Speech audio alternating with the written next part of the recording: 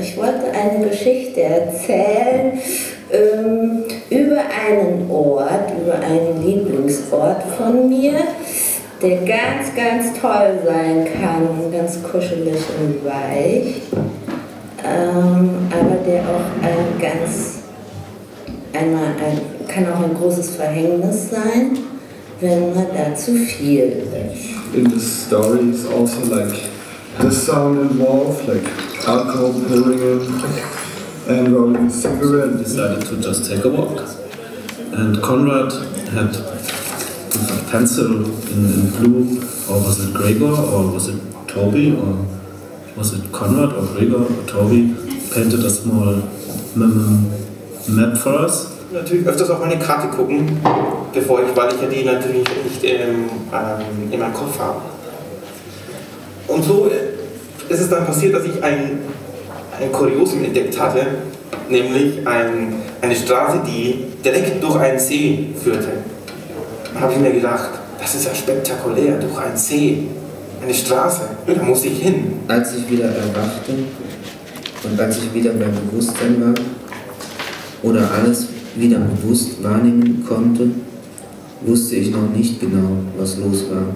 So all around us was this war scene, like outside. There's nothing like destroyed, abandoned castle on a hill, and I thought that was really cool. First of all, because I thought castles were really cool, and then there was a fire, I think from lightning or something. So castle burnt down. Well, of course it's stone, so it didn't burn down, but all the wood parts, burnt out, and then it was abandoned. So now it's just this like. Yeah, castle ruins, but it's only 100 years old. It's not like from the medieval time, And it was my favorite thing, absolute favorite thing. And just a couple I thoroughly imagined the moment.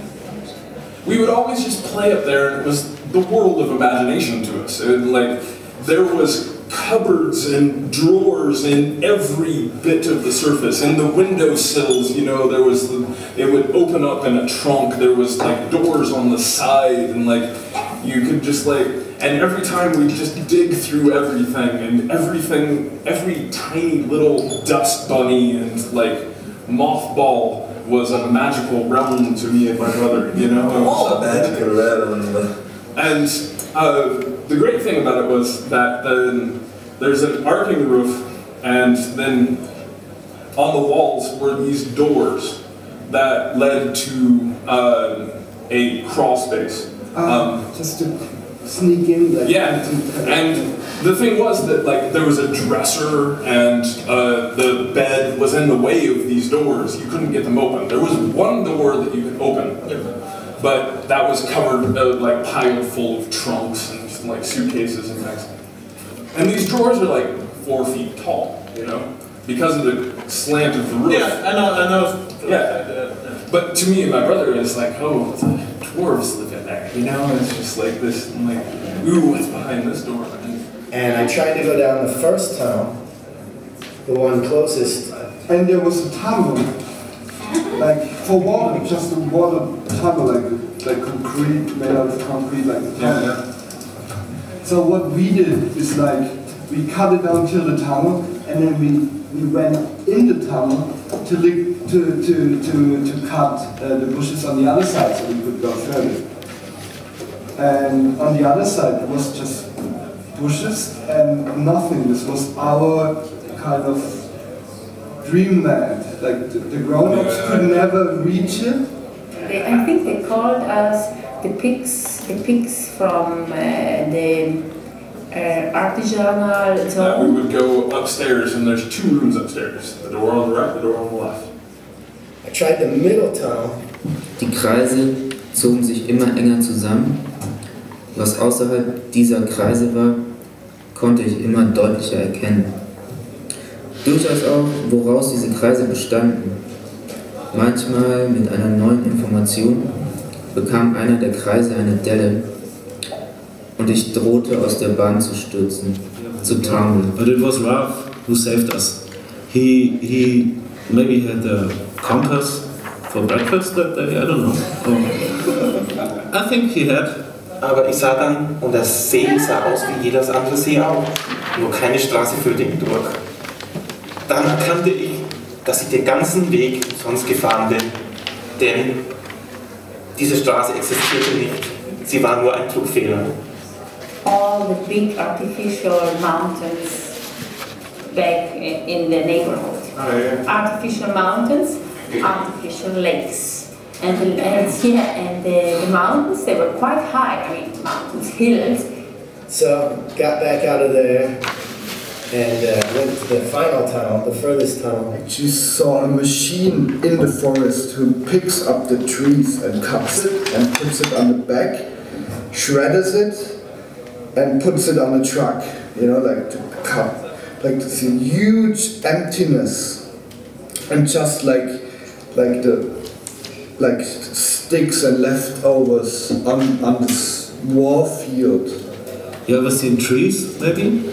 Trees mostly quite the same. Yeah. It takes a long time to see their individuality, because trees are individual. They are individuals too. And I looked up and there are all these mud nests from all these mud birds, you know, that obviously weren't too excited about me being there. And so they started, even though it was still pissing down rain, were freaked out and started to just come out in droves, and I was watching them all stoned, just amazed by how many little birds fit in each hole. And they slowly kind of filled the sky, you know, and I just became enchanted by this place. There was some ravens we were told about that should be in some forest. And people told us, yeah, you'll be able to hear them, and they make Klänge, Melodien und Rhythmen zogen mich dann aber trotzdem immer wieder auf die Kreislinien zurück. Es ging weiter. Neue Informationen, die die nähere Umgebung dieses Ortes beschrieben, kamen hinzu. Auch was in dieser näheren Umgebung während der Zeit, in der ich angeblich dort war, geschah, wurde mir berichtet. Und die Kreise verringerten ihren Radius. I was really upset and I was crying and I went there and I was really disturbed and kind of like sobbing, heaving sobs, you know, inconsolable. And these dragonflies just started to land on me. At first it was like one and I kind of was like, but then I kind of just watched it, it didn't leave, and then more and more until they weren't covering me, but they were landing all over me. And there's this weird red color, this kind of blood red, and I just felt them kind of eating all of my negativity, all of my negative energy, until I felt really happy. I mean, really, really at peace, really blissful, and you know, I was also starting to ache a little bit, so I moved around, and they all flew away. And I looked up, and this was really weird, but I looked up, and standing right above me, kind of on the bank, the far bank of the creek, was a coyote. Because the dog was actually a really dangerous dog. Nach und nach wurden die Ereignisse außerhalb des Kreiskernes wichtiger und die Motivation, unbedingt alles über diesen Ort zu erfahren, sank mit der Freude an den Dingen, die ich wieder wahrnehmen und ausführen konnte.